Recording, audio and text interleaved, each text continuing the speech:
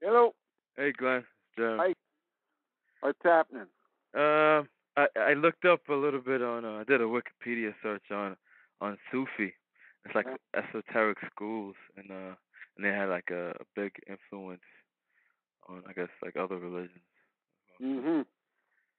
And I read, I see what they preach is like because they said they have non Islam Sufis, and then they have Islam Sufis, and what they teach is like a something like um it seems similar to what Alan's philosophy is, but I don't know. It seems to be like my I can't remember it all. The Top of my important thing is that it converts in French to the word enough. Oh yeah, and the word Sufi, I looked up the etymology of it too, and it said that it comes from the word Sophia, and I think that's in the Kabbalah, which Yeah, means wisdom. wisdom. Yeah. Yeah. Enough is the word one followed by UGH.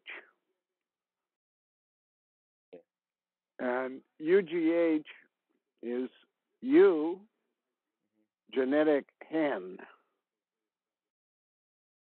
And GH is important because it comes at the beginning when they put them out of K2 in the Himalayas. Oh, They're, Himalaya. they're in Afghanistan, GH. Mm. Oh, okay. Yeah, I've heard you mention that in another talk. You said Yeah, Afghanistan, Uzbekistan, yeah. and Istanbul is like the center of all activity. They're all Istan, which is the phonetic word Nazi, Natsi. Oh, yeah. Oh, okay. And if you spell it, use the letters differently, the word becomes saint. And if you use it differently, it's antes. So when you have say, the Democrats, we're always the anti party against everything. Yeah. And, but the key word is tains, Tains. Tain is the back side of a mirror. And that's what Freemasonry is all about. Is everything is mirrored.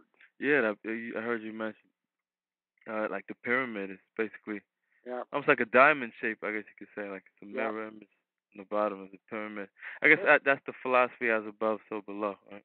yeah. Just think of trying to build a pyramid on sand. If you didn't have an equal amount going down as you have going up, the thing would be falling over all the time.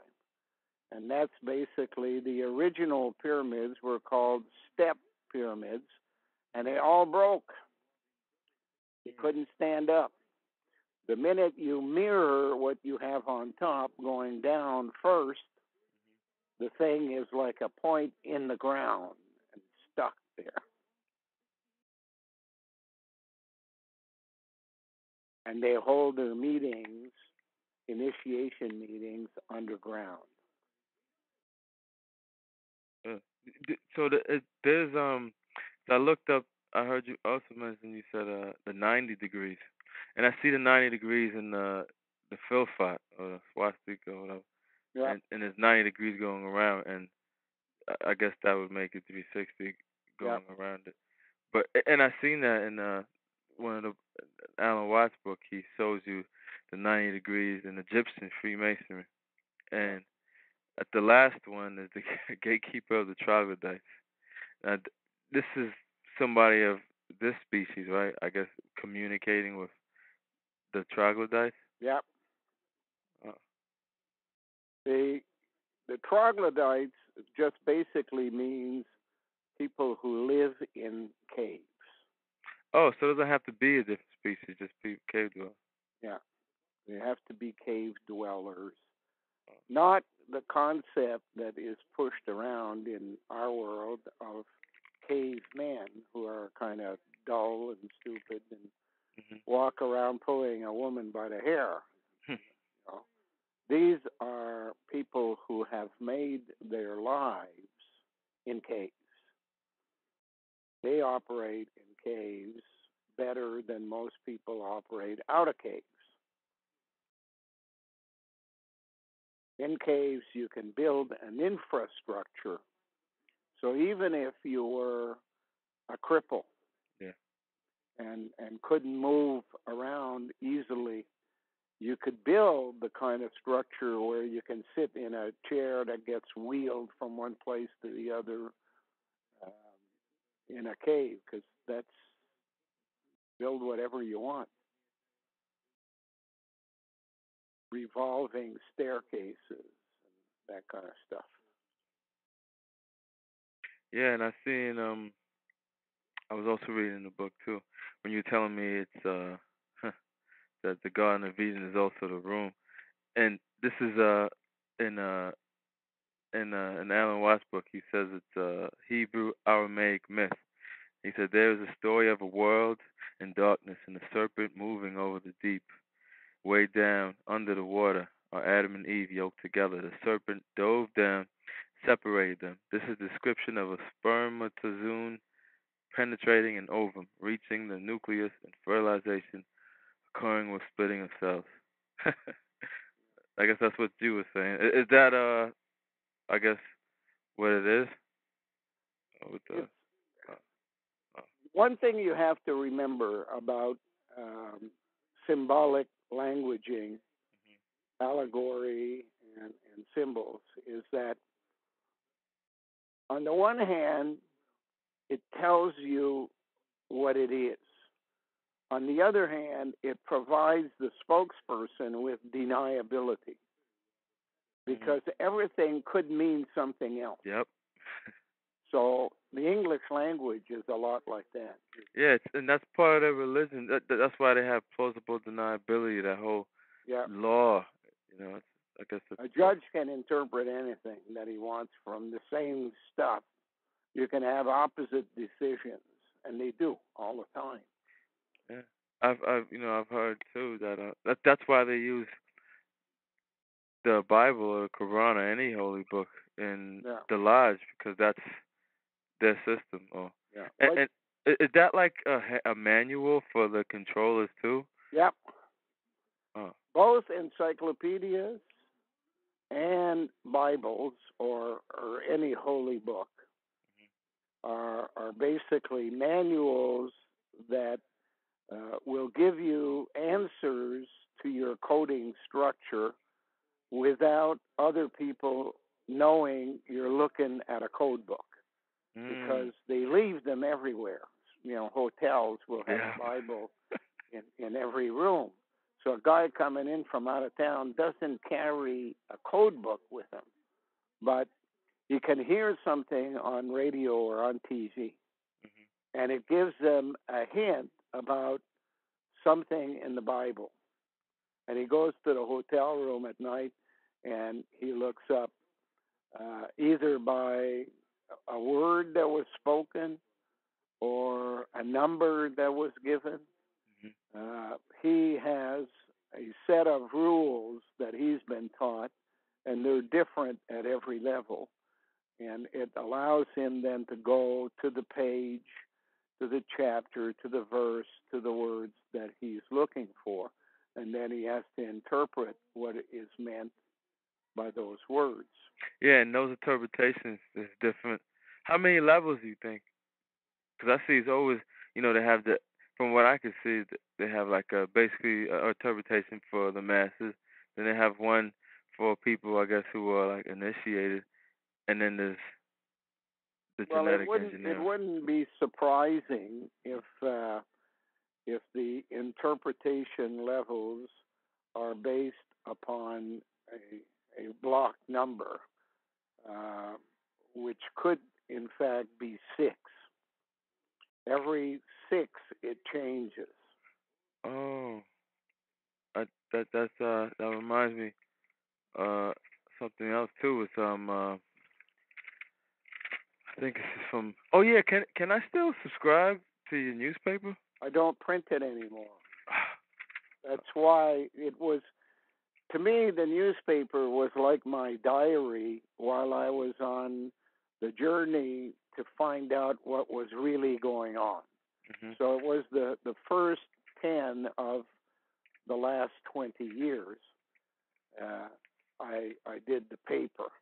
And then once I knew what was going on, and I had the Desdemona typeface, and I could do the interpretation, then I said, okay, that diary is no longer the way to go about doing it.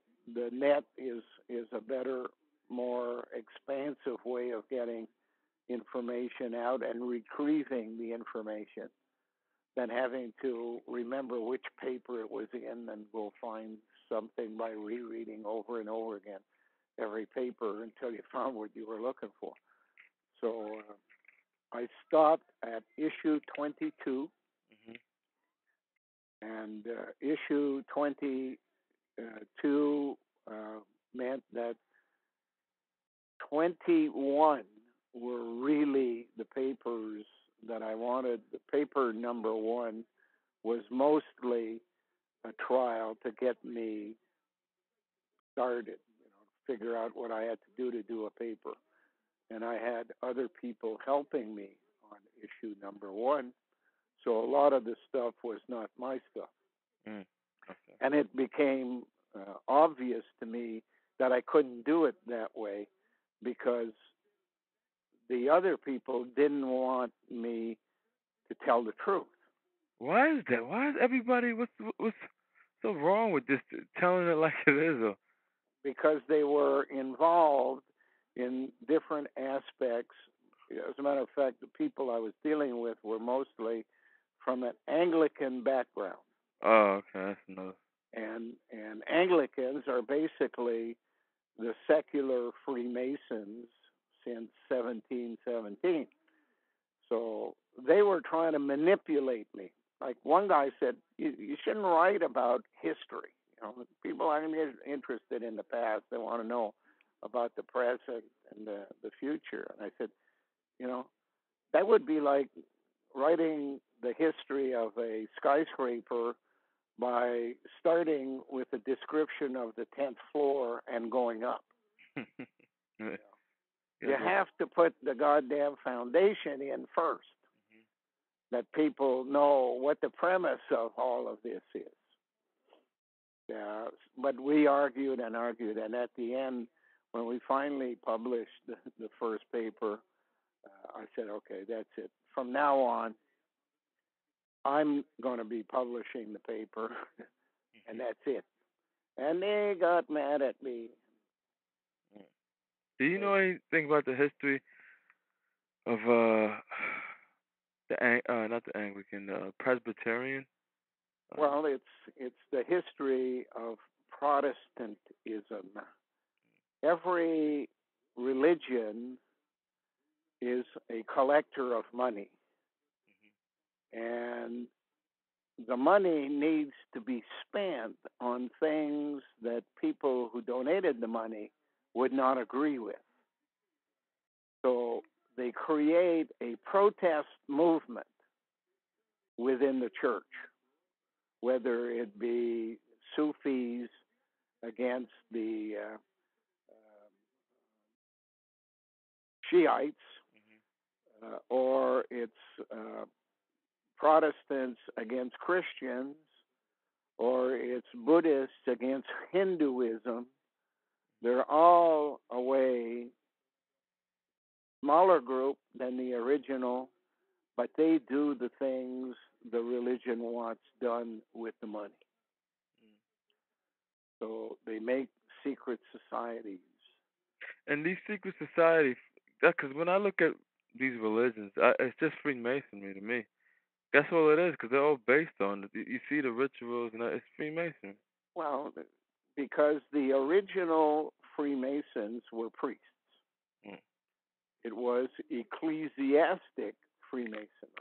Mm-hmm. And how it came about was the priests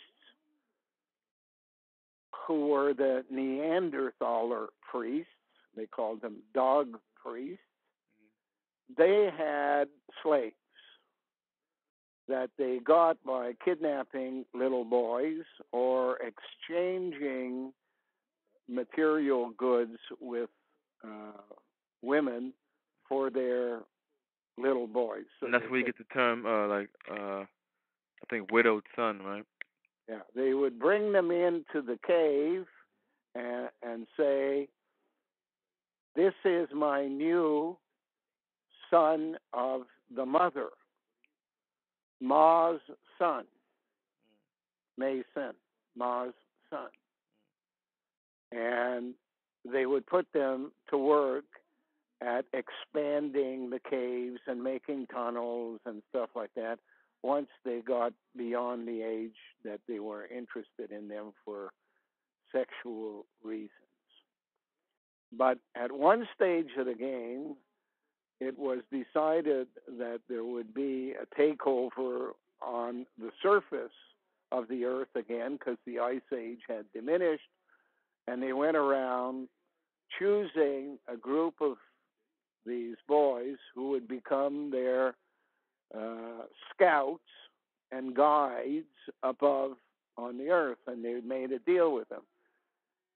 If you will work on changing human beings instead of working on changing caves, we will free you, and you will go on the surface. So you have free mod sons. So they became free mod sons. Yeah. Now, all of the people who went on the planet were basically linked to the priesthood. So they were ecclesiastic freed Ma sons. But in order to build a perfect slave, there is a day that's sure to come down the line that the person you want as a slave to infiltrate other societies cannot be raised in your world because your world is so different from the one you want to infiltrate. So you have to create a child that will be raised in the other world. The two persons may have the same genetic engineering, but the difference comes with social engineering. It's the environment that you're raised in that is responsible for molding your character. Yes, I agree with that. That's so true because even they know this in behaviorism that you can alter the person by altering his environment because they adapt to it. That's why communist countries took kids away from parents at the age of 3 or 4 and put them in a kind of pre-kindergarten kind of environment so they could control much earlier than waiting on kids being sent to school. Yeah, and the first 6 years of a person's life are the most important in molding their approach to life. Yeah. The machinery may be the same if you're born in a cave or born in a house. The physical genetic engineering of your bones and skull and all of that might be the same. But the very fact that you're raised in an environment with priests would make you a totally different person than if you're raised in an environment with a mother and father and a family. Yeah, I've heard even like the Jesuits said that. They said that give me a mind, give me a child at 7 and he's mine for life. Yep. So, yeah, and what you were saying earlier about the 6 levels, right here it says, I'm reading, it goes 7 veils in language. And the first was the common people's faith in the printed word. The second was the composite allegory of the initiated. The third is the reverse or mirror language. And the fourth was the Kabbalarian numerology. The fifth was visual symbolism or logos. And the sixth, It's phonetic meaning in the original language. And then they have a seventh here. It says Bacon's English language hieroglyphics. Yeah, that's all my stuff. Yeah. I, yeah, I Read the knew that. paper, you'll read it in my paper. Damn, man. You don't have any extras laying around. You can tell me, right? No, right? I can't give them away to some people and charge others. Uh, But if you came here, then you could have. all right. I'll be seeing you in a little while. I have a process I got to go through because Yeah. I have a thing with the Canadian government I have to take care of. But yeah, I'm looking into my genealogy. I can't go that far back, but Yeah. with my family, I know my great grandfather. He was the president of Haiti, and he probably was like a psychopath. From what I could find, like he did some. Hey, Haiti was kind of like a halfway stop on the way to a prison colony. Yeah, yeah, yeah, yeah. They were like the first independent black nation. Yeah. So, yeah, And it's related to the French. yeah, yeah. And just Yeah. as my mother was, and I am, and the French are different. Yeah, they are. They're a little crazy. Yeah, that's why I noticed with the linguistics, I understand. I don't know, maybe the way, cause I think when you can understand different languages, maybe different parts of your brain start working. Yeah. So, Yeah. so I see that with the French words. Well, the original language of the French was Aramaic, Oh. and Aramaic became Latin, and Latin became French. Oh. And the confusion comes about because English is 65% French and 35% from other languages. So the Latin and Aramaic and French are much more precise in their definitions. When they say something, they don't leave too much play in there.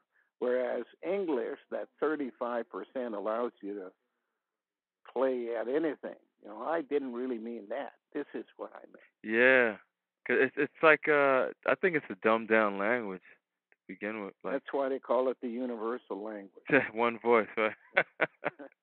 Going in one direction, Yeah. towards one. Oh man. I mean, Tiger Woods wears it on his hat. One. And he's got the Nike sign, which means victory. Yeah, yeah. Oh man. And that's what. And he probably was bred.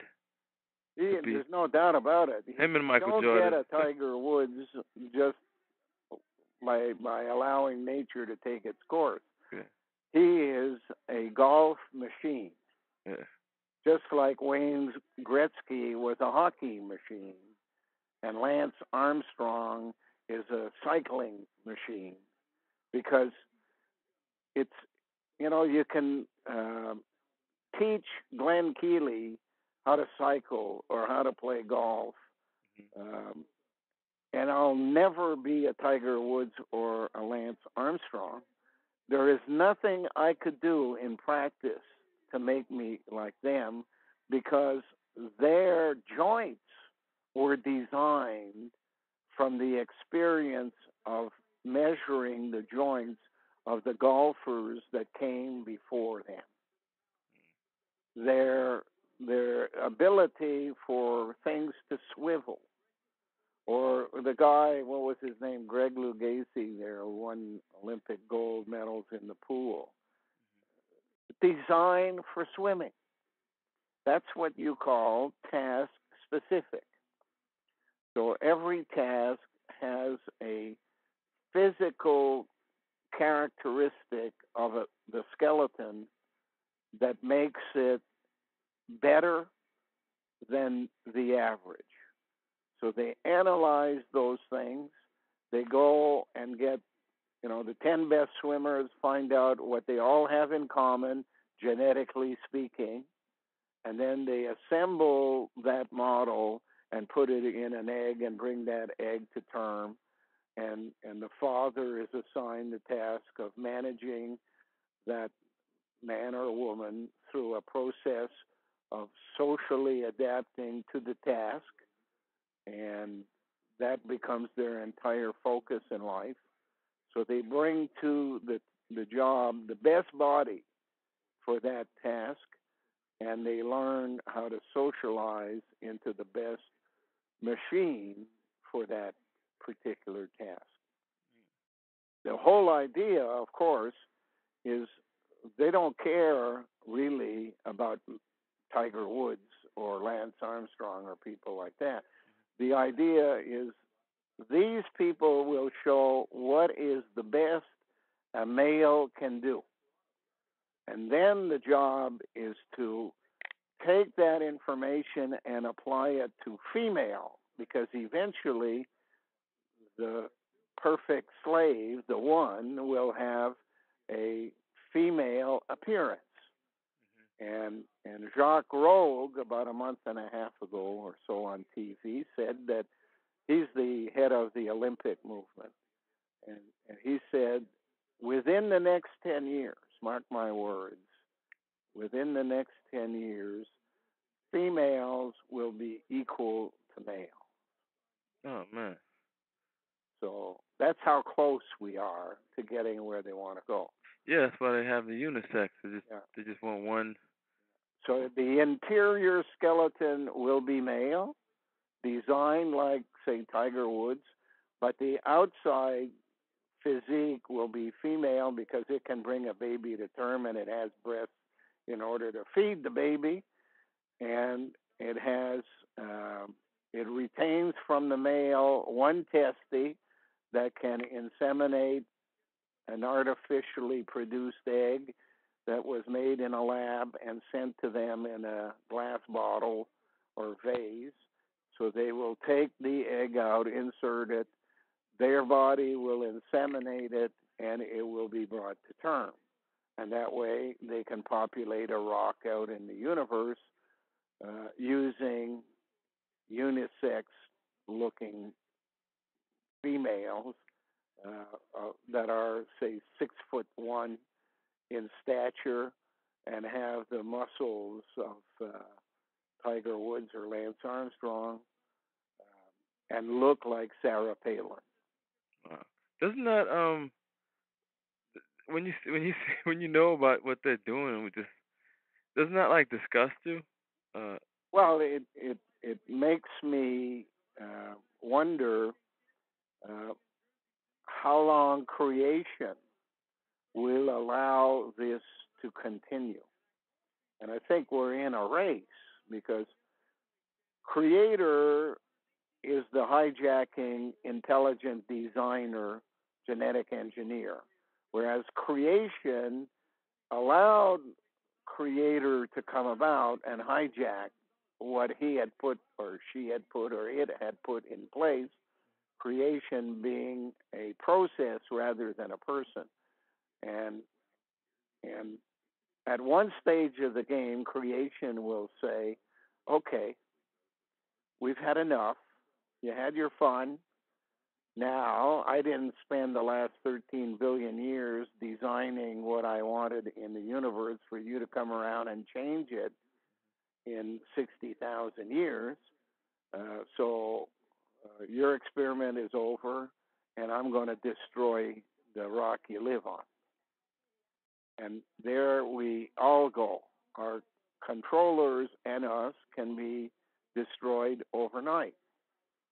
Now, my task is to say, if that's the case, then shouldn't we make an effort at reaching out to these control freaks who want to manage the universe and realize that a control freak is a control freak because they lack self-esteem?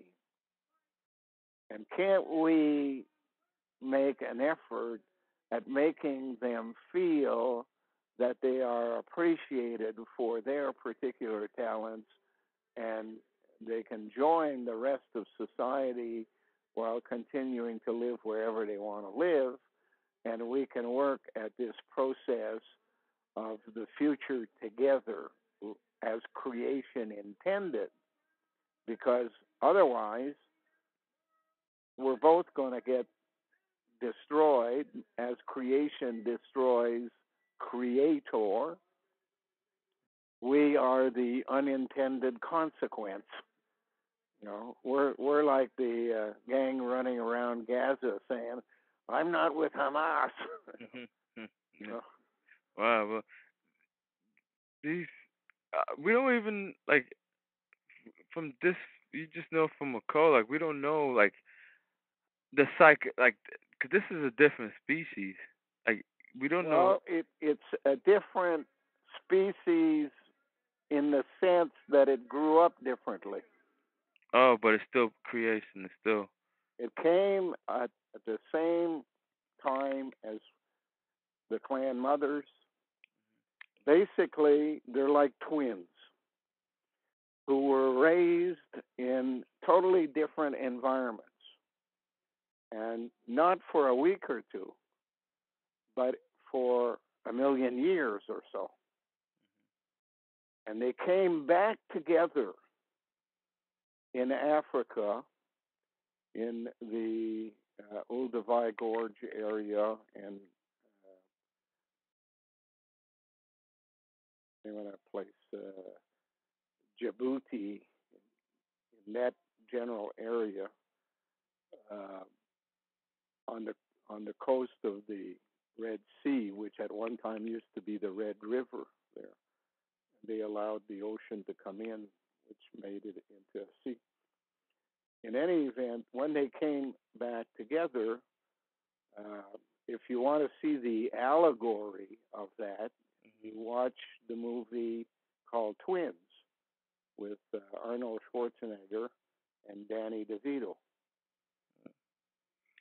Nobody would stop for a minute and say, how can these be twins when one's big and muscular, the other one's short and fat?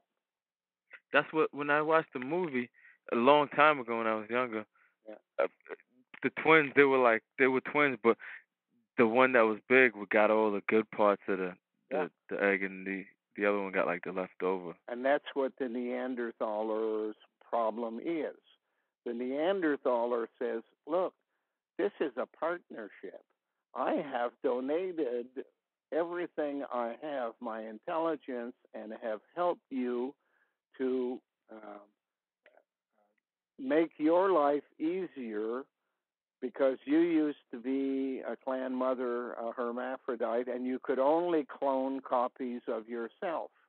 I taught you how we could come about by changing some of your genetic material, end up with two genders, so that half of you could be the clan mothers and the other half could be task oriented males and go about doing the tasks that support you.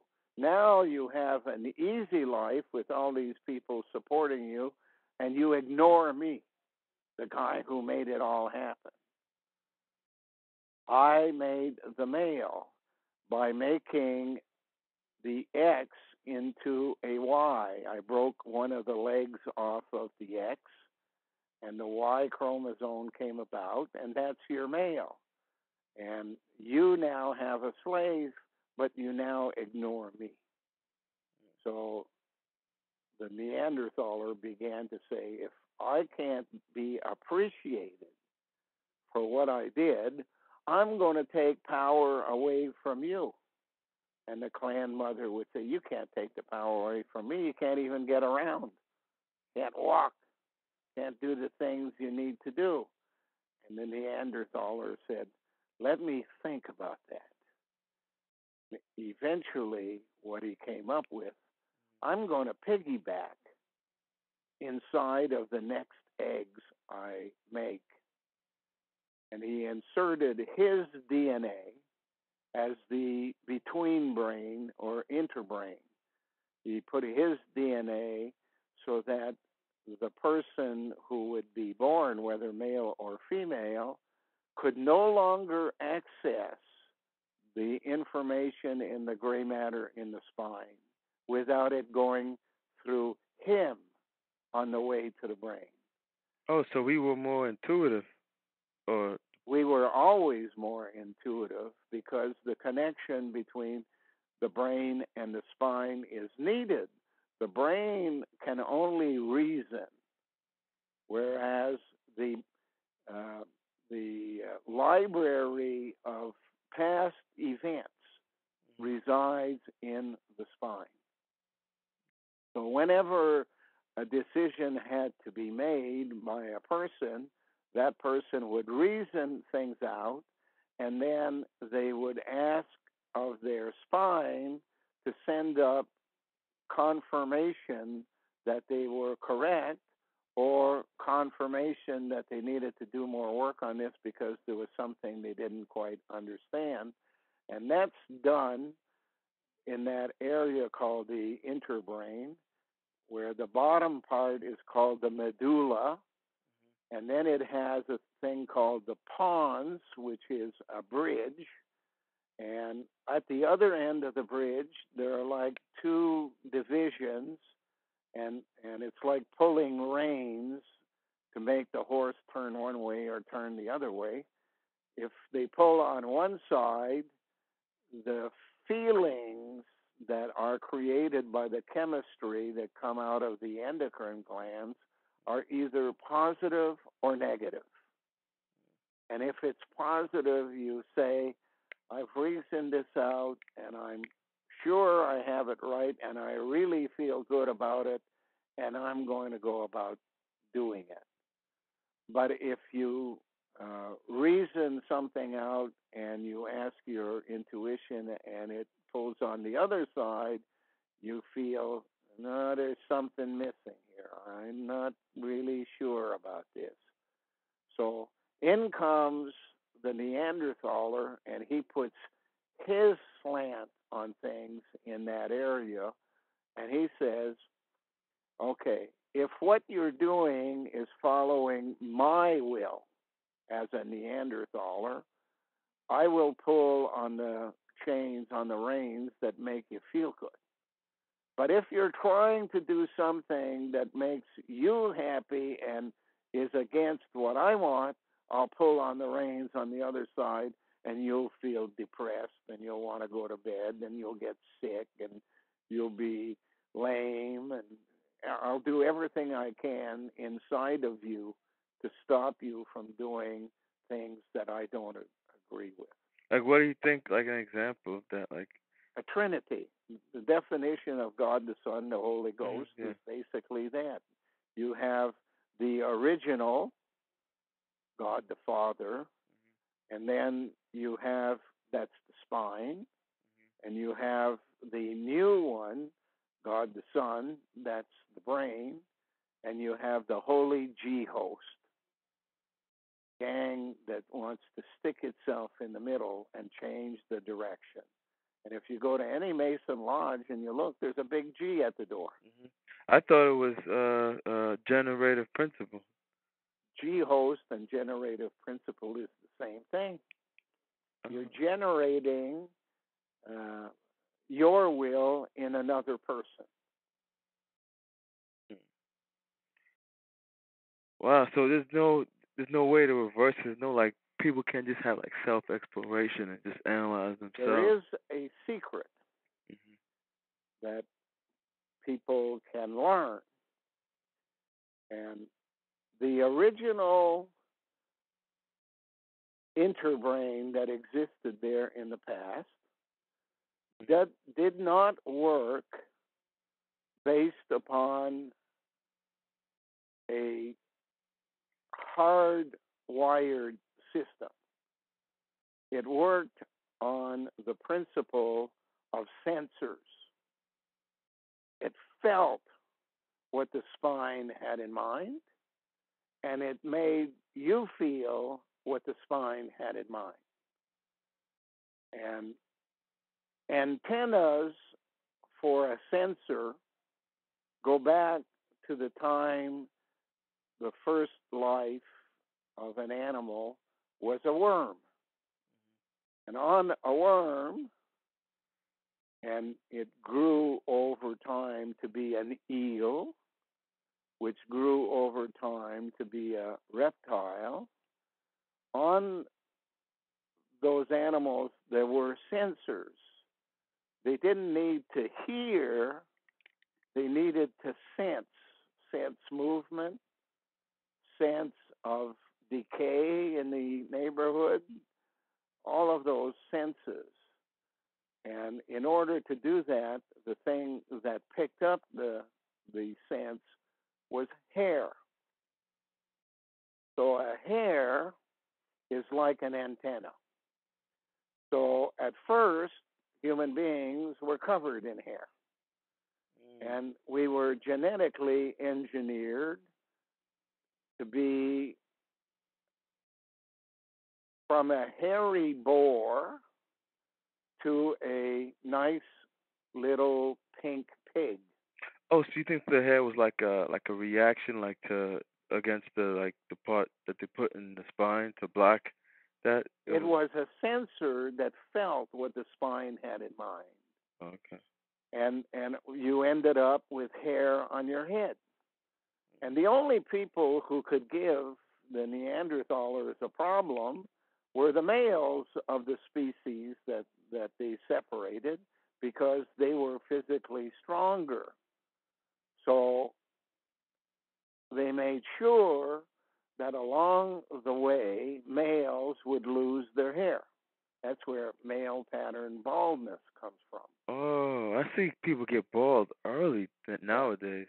And for the purpose of assisting this process, for those that wouldn't become bald, they made it a fact of their religion that they had to put their hair up and cover it with a hat. And in, of course, time, that evolved into a turban in the East, and suggestion that men should have short hair, so they would cut their hair. But the wise men who were judges in court were made to wear wigs, because that was a symbol that you were a complete person. You had access to your intuition. Although it was phony hair, it didn't work, but it was a symbolic thing. So the thing to remember on this is, if you want to access the information called intuition in your spine, and by having lived a long time from the beginning of mankind at, say, about 200,000 BC, that's where the archives are, is in your spine. You can no longer access it internally, because you've been genetically modified to impose upon you the will of a Neanderthaler. But if you let your hair grow and hang freely beyond your shoulders, it's like a radio antenna looking for signals from the spine. And it circumvents the Neanderthaler and brings information into your head, so that you can then go through the process not only of having reasoned things out, but also to confirm it through your intuition. I've been doing that. I've been growing my hair for over a year now. It's like really, uh, you know. Takes about 3 years to get it past your shoulders. Yeah. Normally. But see, black people are more likely to know more things because they go back further on in time, having been the original people. So they try to impose upon black styles that will defeat this purpose. An afro haircut, for example. The hair points upwards instead of downwards. And these little curly things that all that group of religion that people. Oh, like the Jewish with the little curls come down the side, Yeah, or but blacks. for black? Jerry curl. Yeah, yeah. Well, as soon as you curl it, you're taking away its ability to in fact act as an antenna. How about if Cats, you braid it? yeah. That's what I If you do. braid it, the same thing. If you make it in even in a ponytail, it basically limits its ability because it's all stuck one on top of the other. It has to hang freely. Well, well, you said the afro, the hair grows naturally like that for black men, for black people. It doesn't go down to your shoulders. Well, they basically assist it by spraying it and Oh yeah, modeling it, that kind of stuff. So that's the idea. In the Bible, they give you that as an allegory when they say that Samson lost his power when Delilah cut his hair. Obviously, by cutting hair, your muscles don't become weaker. So which power did they lose? They lost the power that they used to have of intuition. intuition. So Read the word. and they put that in the Matrix because Yeah, the you mother of paid, the you Matrix. paid your fees. Uh-huh. It's in your tuition. Uh, yeah, like the mother of the Matrix had all the intuition. She Yeah, had the foresight. yeah. Oh my God. It's because there is gray matter in the spine in the same way as there is gray matter in the brain. The difference is in the brain, it's active for the purpose of calculating, reasoning, whereas in the spine, it's passive because it's like your storage bank. Now, if you can't ever retrieve things from your storage, then you can't do the cross-checking that you need to do. Think of somebody wants to design a bridge. Mm-hmm. You basically design a bridge, and then you say what the normal conditions are in that area as far as traffic and as far as wind conditions are, that type of thing. But if you have nothing to test it against, whereas with a computer, they have put into the computer for people who design bridges all of the bridges that have ever been built, the designs. So you then say, okay, I've designed this bridge. Is there anything like that in the past? Anything that has similarities in the length of span or in the width of span and in the winds in that area, that kind of thing. What would happen if I built my bridge? And the computer will say, hang on a second, I'll go check. And it looks through and comes back and said, in 1908, there was a bridge that was built similarly to the conditions you've described over the St. Lawrence River between Quebec City and Lévis, and it fell down. So I don't think your bridge that you've designed is the right design for that location. That's what the spine does. It tells you about the past. It adds that to your decision making. Without that, everything is new. You have no background material. Check it out again. And you have to live the trial and error phases all over again. The beauty about an archive is you don't waste your time with things that have proven in the past not to work. But if you don't have an archive, everything's trial and error. And the elite, they have on the grander scale, like archives of history of the world, they call it the wisdom of the ages. They have all, and I think like okay, since they're like higher slaves, why don't they can always revolt or something. I mean, they have all the power in the world in this material world. Well, they have revolted. That's what they're doing. They've revolted against us Oh, because we didn't give them the accolades they thought they deserved. And they said, okay, you don't want to pay attention to us? We're going to piggyback inside of you and make you feel bad every time you're doing something we don't like. So you'll feel depressed and you won't want to go and work on your project. You'll want to stay moping around doing nothing. You won't want to read. You just feel bad. But isn't that part of the training too at school?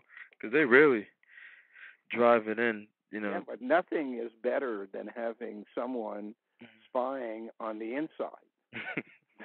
That was the reason they designed marriage as an institution, because by designing marriage as an institution, they were then able to make a certain task specific slave that would be handed over to the enemy to be their spouse, their wife, and that person would spy on their husband and hand the information over to the family.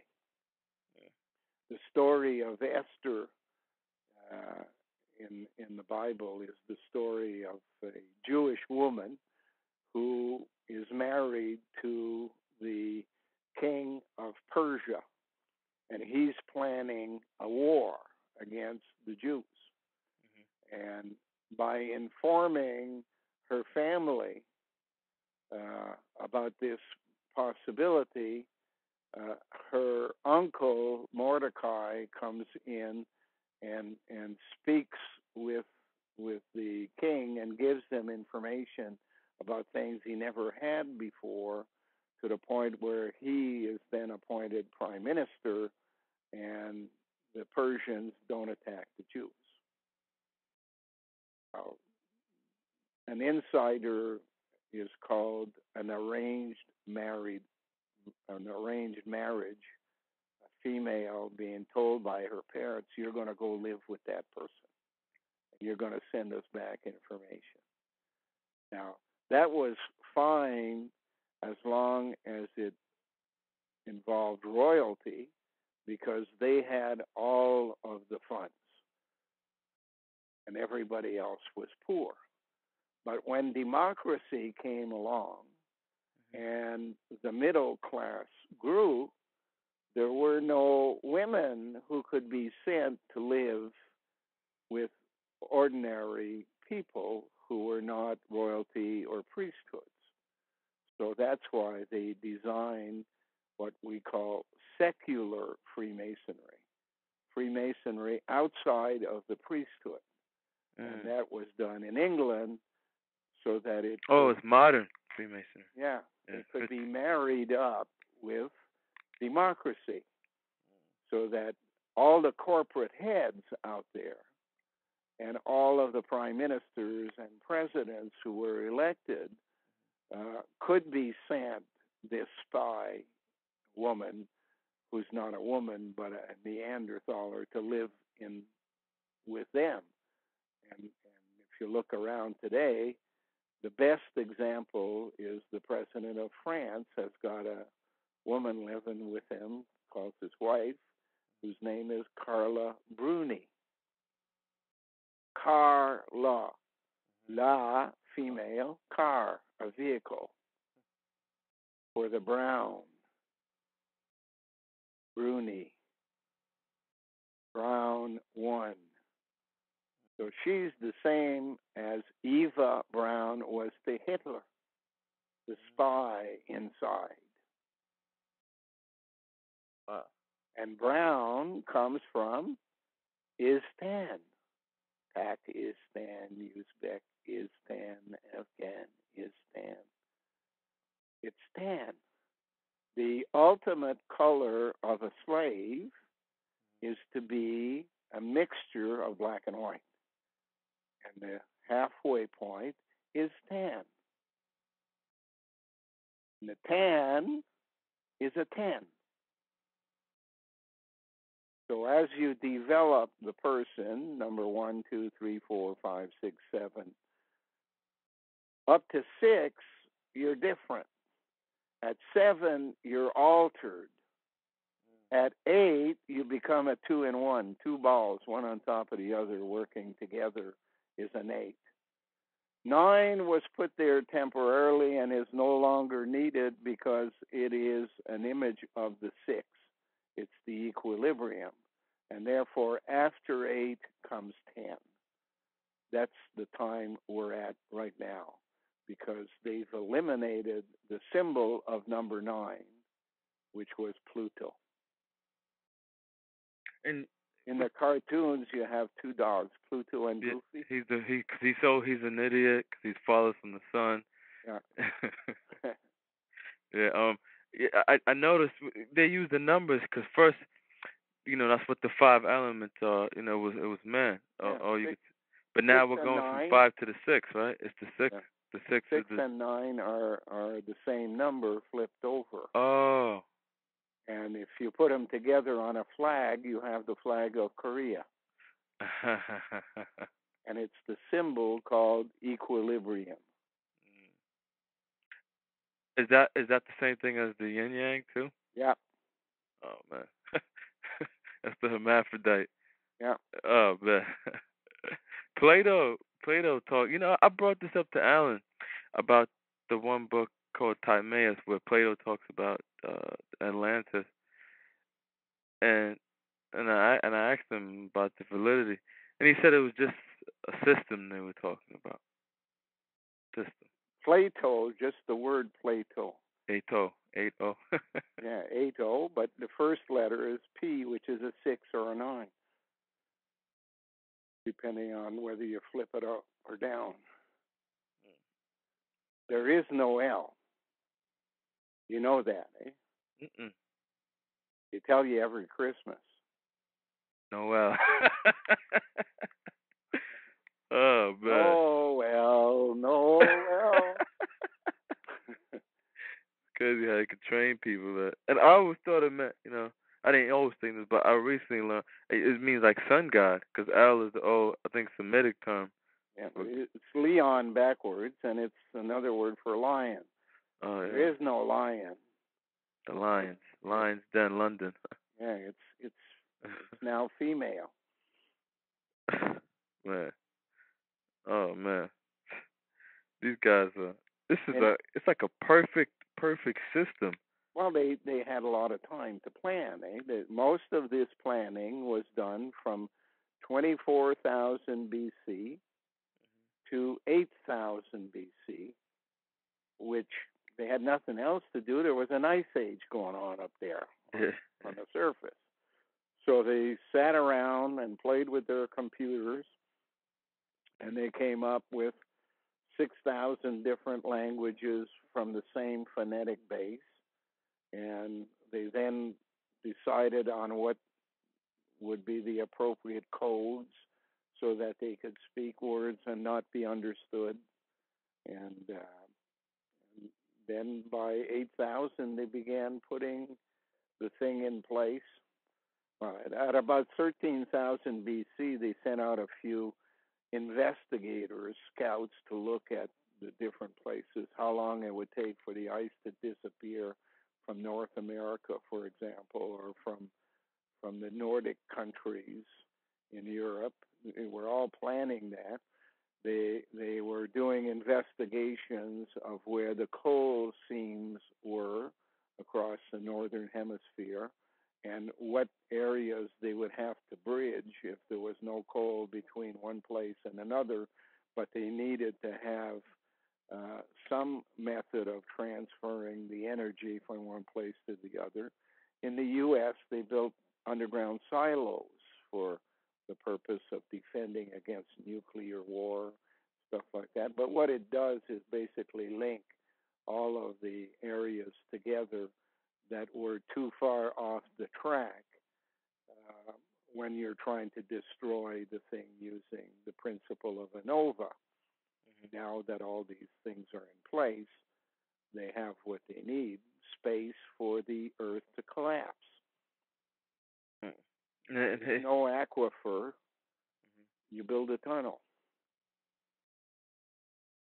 That's what they always were telling people. Like I remember watching. I watched the whole series of the Planet of the Apes. They had a whole bunch of episodes, and they show episodes of underground people who live and they worship a nuclear bomb called Alpha and Omega. It destroys the planet. Yeah. All these little innuendos. You got to remember that the most powerful explosive you can get is what starts a volcano, and it's called acetone. Acetone is the end product of putrefaction. The best way to make acetone is to have a vineyard. And the waste from grapes becomes wine, ferments into vinegar, and turns into acetone. When it hardens up, it is known as plastique, explosive. So by itself, it's not volatile. Conditions need to occur to turn it into an explosive. The first condition is it must be surrounded by water. And the second condition, there must be a spark. So what do? When they were deciding how to build America, they send the priests, the Arabic priests, from Majorca to Mexico, and they come up along the coast into California, setting up a railway of vineyards around churches. And they build these 13 vineyards in California, these Spanish monks. And what you now have is the end result of 300 years of growing grapes is in line underground on this track of monasteries that are really covers for vineyards. When the water comes onto that area, when it floods, it will have created the circumstances necessary for an explosion, but will be short the spark. The spark will come from an artificially induced collision of particles underground through a particle accelerator. The particle accelerator will cause such an explosion underground that the mountains will cascade. That's what they call them, the Cascade Mountains. They will turn over, and the mountains will become mud. And that spark will light the coal seam. And the coal will begin to burn underground and burn all the way across the United States up until it reaches Nova Scotia. And as it burns underground, it will spew out on the surface fire and brimstone. And the fire and brimstone is like fireworks exploding on the surface, lighting new fires, creating new smoke, more greenhouse effect, causing spontaneous combustion in other places as it all dries up. And by the time it's finished, there will be no land in that area from California to Nova Scotia in Canada, and the thing will just keep churning and collapsing, and that's the definition of a nova, and that's why they call it Nova Scotia. Mm. And going And back. that moat across the North American continent will continue and repeat itself in Europe, always going to the closest big lake. So the Mediterranean becomes part of the network, and then the Caspian Sea and the Aral Sea, and so it'd be working its way across to a point where you're going to have the equivalent of black water or quicksand where there is land today and mountains. Those mountains will have disappeared. Even the Himalayas, as it goes by, will all be churned back into quicksand. And the space in the northern hemisphere from the 8th to the 53rd degree latitude north will be a moat. So moat it be, right? So moat it be. And that moat will mean that another law of physics comes into play. It's called isostatic. The law called isostatic says that on a planet with continents, there must be a static amount of land above water to the land that is below water in continental shelves. So since the United States and Europe and Asia will have gone underwater, then the northern part beyond the 53rd degree latitude, which is at about the middle of James Bay going towards Hudson's Bay, will have to rise. So one part goes down in the northern hemisphere, the other part rises. So where the Canadian Shield is today in our area, it's 1,000 feet below my feet. The Canadian Shield will rise to be the surface.